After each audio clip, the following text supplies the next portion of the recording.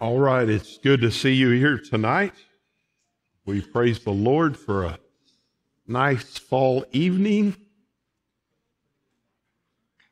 We also praise the Lord just for a good outcome today. I don't know all of us that woke up and just trusted the Lord, and we just thank the Lord for His many blessings. Father, thank you for this day, and God, I just pray you be with our Bible study tonight. I just thank you for those who are just so faithful every Wednesday night. And God, I pray for all that's going on, Lord, the Awana program and the youth program and a men's Bible study. And God, we just come here to learn more about you and try to just get even deeper with you.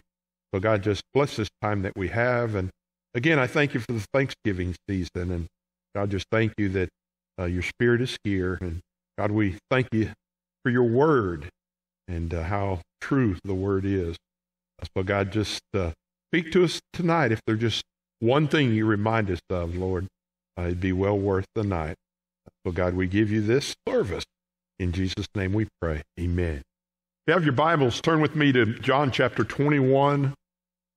John chapter 21. And tonight I want to talk to you about never forget. Never forget. And the outline is as follows. Number one, Jesus reminded them of his power. Jesus reminded them of his power.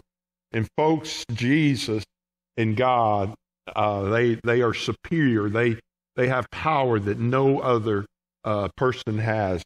Number two, Jesus reminded them of his provision. Jesus takes care of us. Jesus takes care of us. And number three, Jesus reminded them of his presence.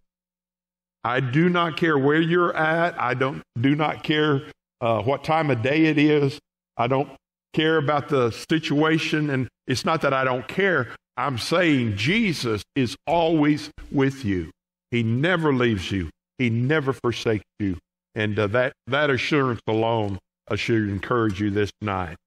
You know, I think there's there's several things, that we should never forget. Okay, I jotted down some things, and men, I'm speaking to you quite a bit. All right, you listen, men. Number one, the day you were saved. We should never forget the day we got saved.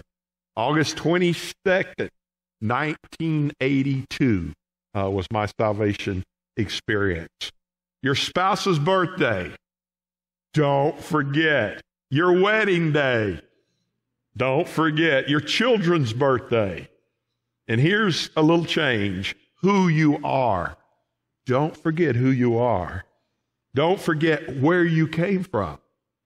Okay? Folks, we were lost. We were drowning in the sea of sin. And God came and found us. And the last one, don't forget the many blessings from God. Folks, we are a blessed people. We are a blessed nation. And I just look forward to the Thanksgiving season because, folks, we have so much to be thankful for. All right, never forget. John 21, verse 1. After these things, and again, so many things has happened post-resurrection. Jesus just showed up in places. He could walk through walls, just all kinds of things. 1 Corinthians, tells us, that there were many, many witnesses, all right, of his presence after, his resurrection.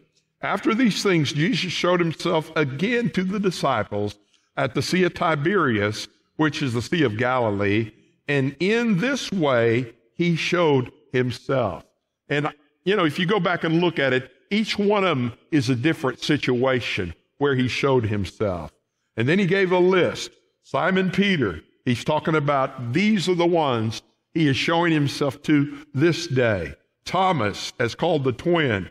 Nathanael of Cana in Galilee. The sons of Zebedee, and we know that was James and John. And two others of his disciples were together. Okay, so they're all, these ones are all together. And Simon Peter said to them, I'm going fishing. Okay? Now you think about that. And there's nothing wrong with fishing. All right? I like to fish.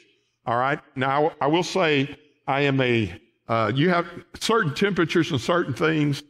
I'm not going fishing when it's cold. I don't like to fish when it's windy. All right? I'm a fair weather fisherman. Is that the best way to put it? But I still fish. But you think about that. Post-resurrection, Jesus had showed himself, and Peter wants to go fishing. And some of the commentaries I've read Monday and Tuesday almost chided him for that. All right? Folks, if you have a habit and you like to do it, there's nothing wrong for him to go fishing. It's like me on Fridays. If it's nice out, I am going to be on my Harley and I'm going to be riding my motorcycle. And I'm out there with God, man, I'm praying, I'm looking at God's beautiful country, and there's something that's calming about that. So I see nothing wrong with them going fishing. Matter of fact, I jotted down some things I just thought of, characteristics of fishermen. Now, these fishermen are the ones that do it for a living. Okay, they're making money. Their income comes from fishing. All right? Number one, they're hard workers. All right, if you're fishing and you're serious about it, you're using the nets, they're hard workers. Number two, they're courageous. They go out lots of times in all kinds of weather, okay? I've seen fishermen, I've heard of fishermen that break ice to go fishing. Not going to happen with me, all right? But they got to put food on the table, all right? They had a lot of patience. And I know crappie fishing I like. You sit there and you watch the cork, but I can't do that very long. I'm ADD, and I've got to get my bait. I got a spinner bait, and I'm throwing all around while I watch my cork. All right? So they have much patience. They're not quitters. Why? Because that's their income. They work well with others. Okay? I mean, in this case, there were 2 boats, and there were at least 2 nets. In the next one, they had a lot of faith. And these are wonderful characteristics for fishermen. But when you heard this list, wouldn't this be the same list for Christians? Shouldn't Christians work hard? Shouldn't we be courageous? Shouldn't we be patient? Shouldn't we be not quitters? Shouldn't we work well with others? So you see, because 7 of the 12 disciples that Jesus chose were fishermen, okay? Because there's always people asking, well, why did he choose fishermen? Because they had good qualities, and he was literally pouring his life into them. And they said to him, we are going with you also. That was the disciples. And they went out and immediately got into the boat, and that night they caught nothing, all right? And I know, guys, I have went out. Art Childress used to take me fishing, and his dad was a commercial fisherman. And I'm telling you, we would leave. He says, he would tell me to be at his house at 5 o'clock in the morning. And the sun came up somewhere around 6. So when we were unloading the boat, the sun was coming up. And it didn't matter if we were catching fish or not catching fish. About 5 o'clock in the afternoon, I'd say, Art, I need to go home. Okay, Friday's my day off. I need to go home and spend some time with my wife. All right, and what am I saying? I'm just telling you, he was hardcore. We caught a lot of fish together, but there were times we caught nothing, and that's what had been going on. But when the morning had come, Jesus stood on the shore, yet the disciples did not know that it was Jesus. Then Jesus said unto them, now notice the word children, have you any food? All right, there's 2 ways you can take that. First, children, okay, when you think of that, we are children of God, okay, and I believe that's the way he meant it. But I think still in some ways, I don't think he was trying to slight them, but in some ways, just months earlier, Peter was the one that said, I'll never deny you. I'll fight for you. I'll die with you. But yet around a fire, what happened? He denied Christ. So there was still some maturity. Children are not mature. So I don't think it was a gig at them as much as I believe Jesus was saying, and this is my opinion, you still got a lesson to learn. Folks, we never arrive spiritually. We can never get to a place in our life We can never read enough of the Bible. We can never go to church enough to say, I've got it all down. Okay, we should all be learning. To the day I draw my last breath, I should be learning and still open to being taught. And they answered him, no. He said, do you have any food? No. If they've been up all night, they're hungry. Okay? And with me, if I'm awake, I'm hungry. Okay? That's why I sleep. When I sleep's about the only time I'm not hungry. All right? And he said to them, cast the net on the right side of the boat, and you will find some. And I'm wondering how many in their mind it clicked right away. Because what happened 2 years earlier, the very same thing happened. But not yet. All right, we're going to find out that John was the one that said something first. It didn't click. They had to think about it. So they cast, and now they were not able to draw it in because of the multitude of fish. Folks, I am telling you, even the waves listened to Jesus. Even the storms listened to Jesus. He had power over life. He had power over Lazarus, raising him from the dead.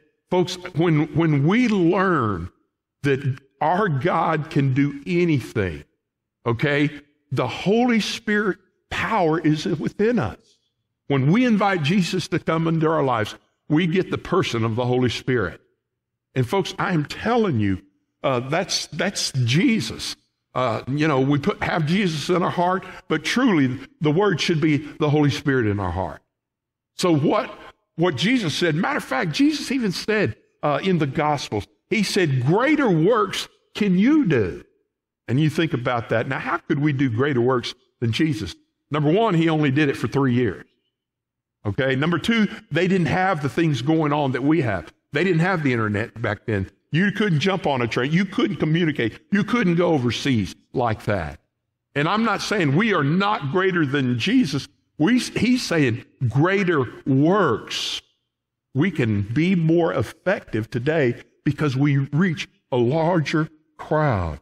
So it should not have surprised the disciples that Jesus, just said the word, and there were multitudes of fish in the net. Look at John chapter 15. Just go back a few chapters. Go back a few chapters to John 15. I am the true vine. Verse 1, my Father is the vine dresser. Every branch in me that does not bear fruit, he takes away. And every branch that bears fruit, he prunes that it may bear more fruit. Folks, there's times of pruning in our own lives. All right, it's not that he cuts us off. Okay, you prune so that you can be more fruitful. Okay, it says, you are already clean because of the word which I have spoken to you. Abide in me and I in you. Folks, that is a key. If you mark in your Bible, you need to underline that. Abide in me.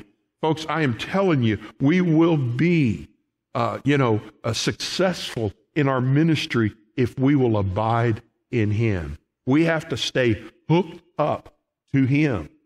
We have to think about Jesus and talk about Jesus and read about Jesus and see where Jesus went and see what Jesus did. Abide in me and I in you, as the branch cannot bear fruit of itself unless it abides in the vine, neither can you unless you abide in me.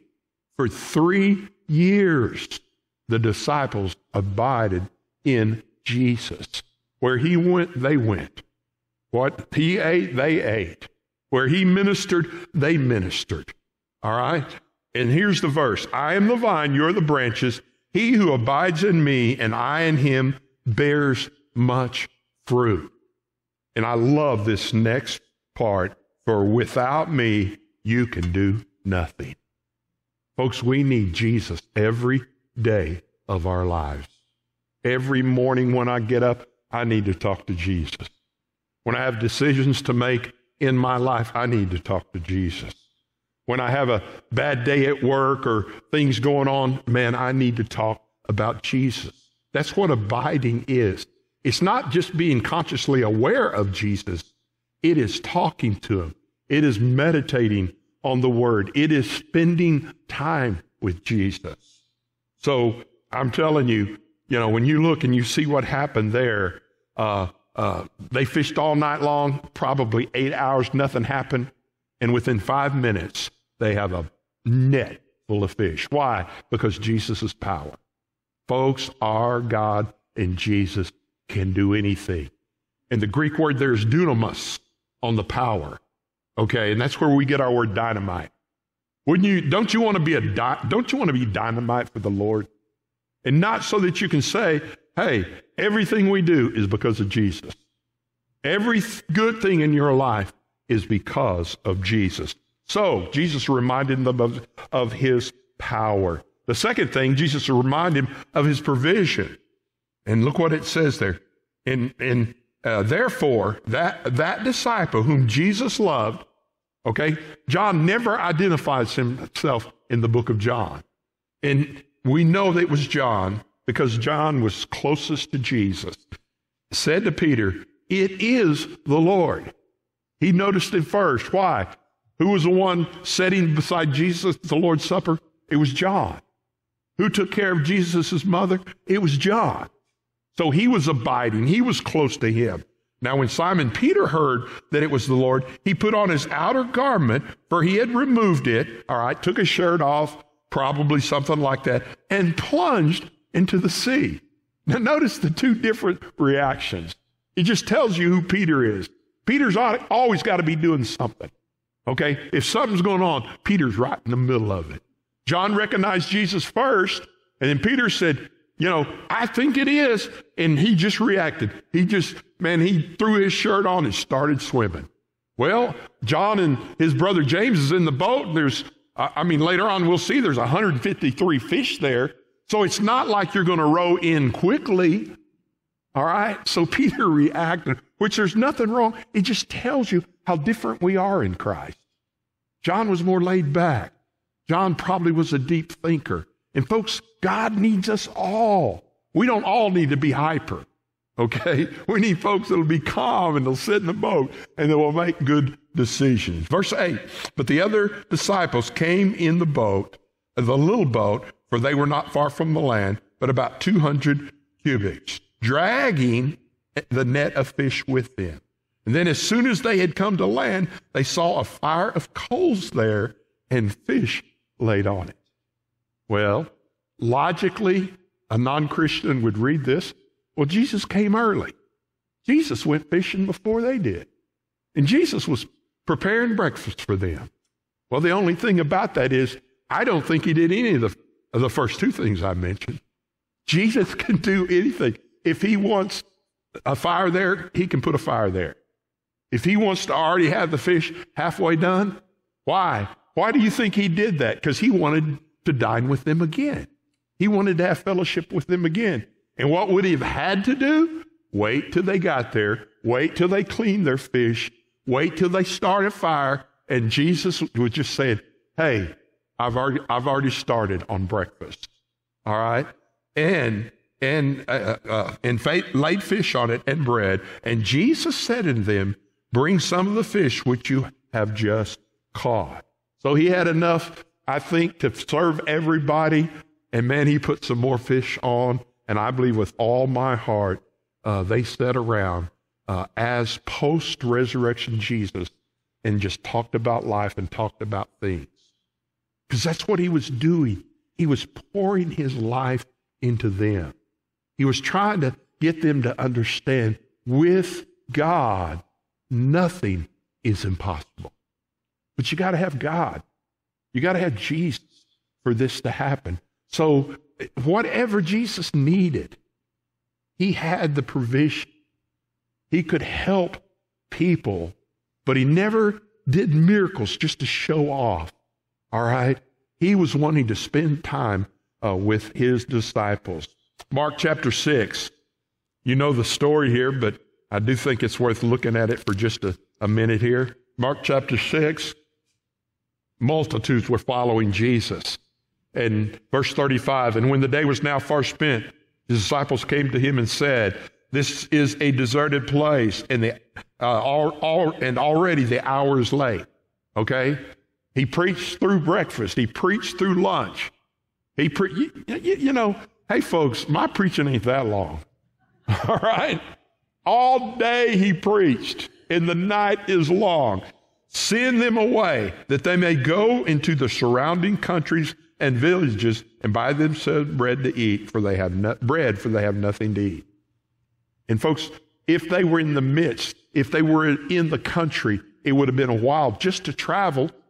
Okay, there's so many things there. They had to have money. We're talking about thousands of people. We're not talking about, trying to feed 100 people. Okay? Look at verse 37. And he answered them and said, you give them something to eat. All right? The disciples said, Jesus, you got to do something. And it's just kind of like, Jesus said, well, wait a minute. I'm not the only guy here. You guys give them something to eat. And it says, and they said to him, shall we go and buy 200 denarii worth of bread and give them something to eat? All right. He didn't say anything about fish. If you gave them just part of bread, we could feed this many people. One is, did they have the money? Two is, where's the closest bakery from there? All right. And Jesus knew what he was doing. He knew what he was doing. But he said to them, how many loaves do you have? Go and see. Did he have to ask that question? No, he knew exactly what they had. And when they found out, they said, we have 5 loaves and 2 fishes. Then he commanded them to make them all sit down in groups on the green grass. And again, counting them and just seeing how many there, it really didn't matter how many were there. So they sat down in ranks and hundreds and 50s. And when they had taken the 5 loaves and 2 fish, he looked up to heaven. What was he telling everybody in that place? Hey, I'm Jesus, but I'm asking the Father for help. Folks, I still say, every time you bow your head in a restaurant, you are testifying to people around you. And it happens. I mean, several times I've had people to come up to me and just say, hey, man, I am so glad you prayed. It's good seeing Christians praying. All right? Why? Because God gives the increase, folks. All right? And he says, and he looked up to heaven, blessed it, and broke the loaves and gave them to the disciples to set before them. And the 2 fish he divided among them all. So they all ate and were filled. All right? I'm talking buffet here. All right? Full when you left there. And they took up 12 baskets of full fragments in the fish. And now those who had eaten the loaves were about 5,000 men. And folks, they numbered crowds by men. And if it's a deal of 4, okay, if it's a family of 4, which probably some of them did larger than that, because in those days they had quite a few children. He fed probably somewhere around 20,000 people. And that's what he was trying to get them to say. Man, I've already done this before. Y'all saw me and you saw what was happening. This isn't a problem. Whatever you need, I have, was what Jesus was saying to them. So never forget, Jesus reminded them of his power. Never forget. And Jesus reminded them of his provision. And the last thing, Jesus reminded them of his presence. Look at verse 11. And Simon Peter went up and dragged the net to the land full of large fish. Now, I know how people that fish are. Not all of them are like this. But it's like, how big was that fish? Well, and I had a man tell me one time, ask him, how big was that fish? It was huge. I said, what do you call huge? He said, one eye was on one side of the boat and the eye was on the other side of the boat. And I said, hey, no way, all right? And what I'm saying, people exaggerate about how big the fish are or how much one weighs. It's that part of us that wants to catch the biggest fish. Even Lori, when I first started dating her, she asked me the question, is everything a competition to you? I said, well, if it's one of my friends, it's always a competition. All right? So what I'm saying is these weren't little fishes. For them to write in the Word of God, large fish, these were 153 large fish. And it says, and although there were so many, the net was not broken. Remember what happened 2 years earlier? What happened to the nets? They were breaking. So folks, I'm just saying every, miracle that you see, everything in the Word of God, there's variances there to show that Jesus was in all kinds of situations, but yet each one is different.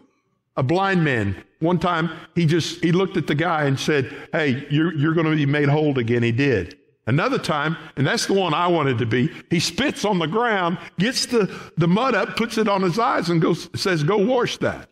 All right. Now, again, if I heard Jesus and I knew it was Jesus, that's exactly what I would do.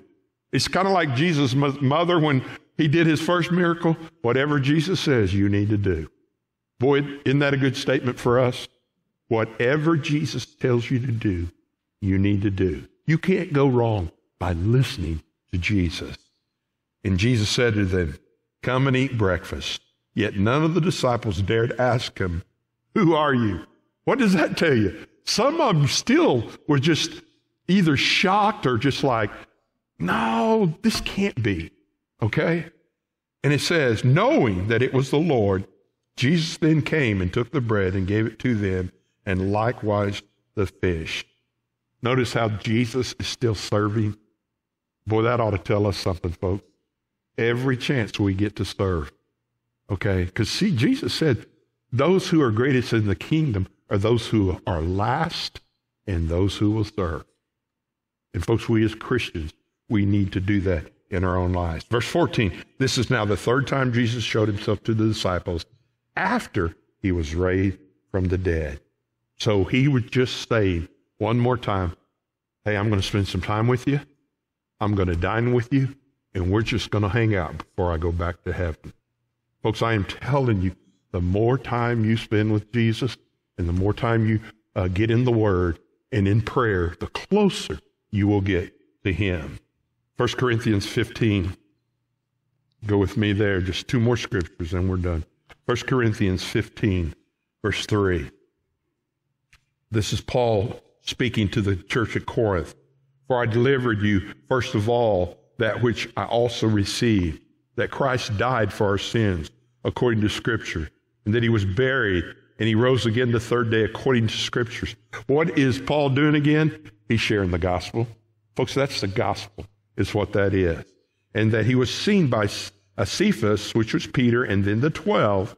After that, he was seen by over 500 brethren at once. In Jesus' day, when it come to witnesses in court, you had if you had two eyewitnesses, I'm telling you, that was the law. If two eyewitnesses said this is what happened, that's what happened. So what did Jesus do? We might multiply that just a little. He was seen by over 500 people. Folks, there is no doubt in my mind, Jesus is who he said he was. Jesus did what he came to do, and Jesus is living in me. Why? I've seen him. I've seen his work. I know him. I know how he thinks. Okay, I know what he would do. That phrase alone should help every one of us in this building. All right, you want to do the right thing every time? What would Jesus do? Man, it's there for you. And then it says, over 500 brethren at once, of whom the greater part remain to the present, but some have fallen asleep, which died, is what they're saying. After that, he was seen by James, then by all the apostles. Then last of all, he was seen by me also, as by one born out of due time. And of course, Saul, who later became Paul, saw Jesus on the road to Damascus, and he just saw him for a minute. Why? Because he blinded him. Okay? But yet, Saul, who was a persecutor, found Jesus, and he became one of the greatest missionaries, one of the greatest preachers, one of the greatest church planters we have seen ever. So we praise the Lord for that. Now, John 20, and I close, last one, John 20. I want to go back just a little before where we started in John 21. And we know that the disciples earlier had told Thomas, hey man, Thomas wasn't there. And we said, we saw Jesus. Thomas goes, yeah, come on. I'm not going to believe that. Why? Why did he get his word? Why did he get his nickname that? What was his nickname? Doubting Thomas. Because there were 11 eyewitnesses, 10 at that time, eyewitnesses of that. And yet he says, unless I see it, I don't believe it. And in verse 26, after 8 days, his disciples were again inside, and Thomas was with them. Jesus came to the doors being shut and stood in the midst and said, peace to you. That's why I said earlier, walking through doors. Folks, Jesus could do whatever he wanted to do.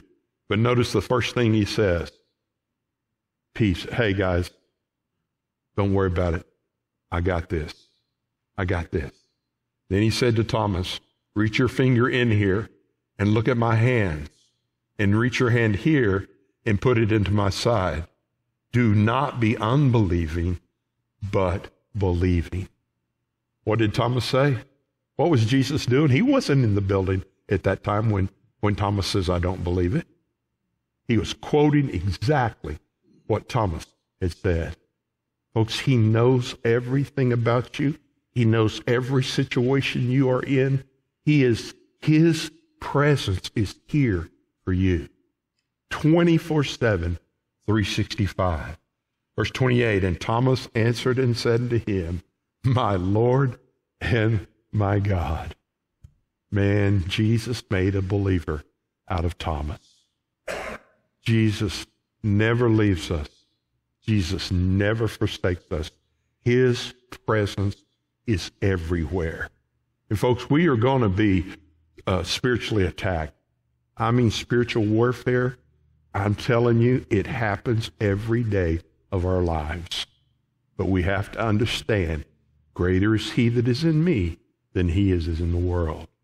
We have to understand, I can do all things through Christ who strengthens me. We have to understand there is no power greater than the power of God. And Jesus said unto him, Thomas, because you have seen me, you have believed me. You have believed. Blessed are those who have not seen, yet believe. You know what the world tells us? Seeing is believing. Do you know what God tells us? Believing is seeing. We have to have faith in God. We have to believe that God can change our circumstances.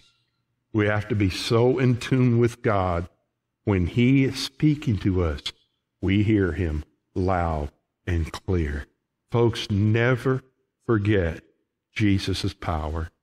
Never forget Jesus' provision. The food you ate today, I know you bought it. I know you used your money, but God provided the job for you.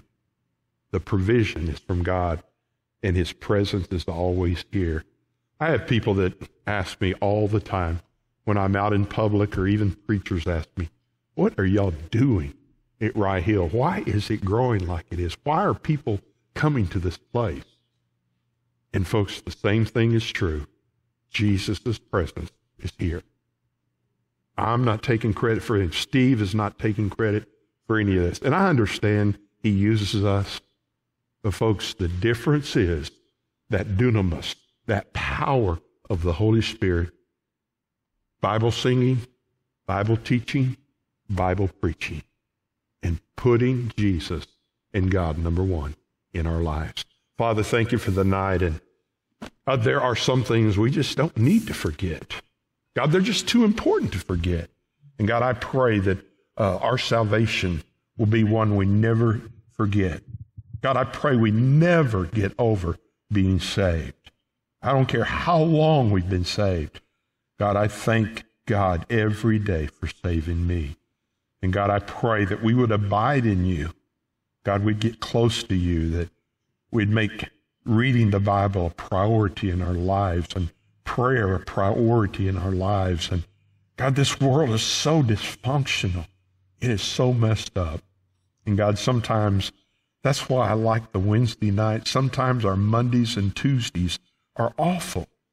And we can come back in here on a Wednesday night and get recharged and get ready to go and finish out the week. And then come back on Sunday ready to hear from you.